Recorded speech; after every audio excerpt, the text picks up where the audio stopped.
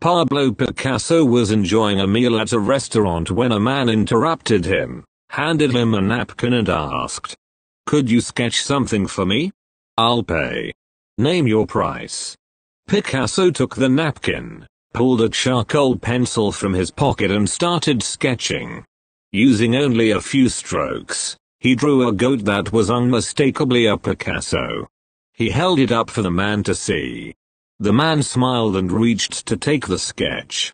But Picasso withheld it. "That will be $100,000, Picasso said. The man was astonished. $100,000?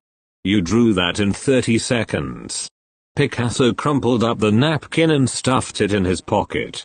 "You're wrong," he said. "It's taken me 40 years to do that. Know your worth."